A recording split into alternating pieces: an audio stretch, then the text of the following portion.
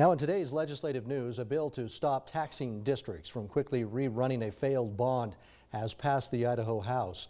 The effort is to stop local government entities from redoing a bond election right after voters deny it the first time. The bill would require they wait 11 months to try again. It would apply to all municipalities, but is mostly targeted at school districts. The bill drew bipartisan opposition.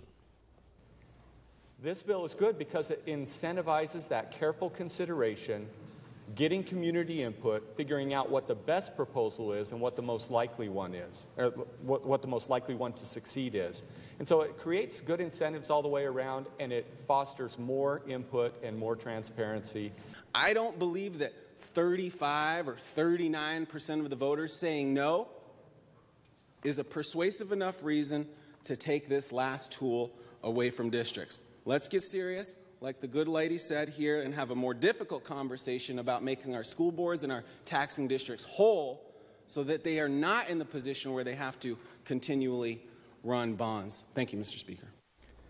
This bill now heads to the Senate for debate.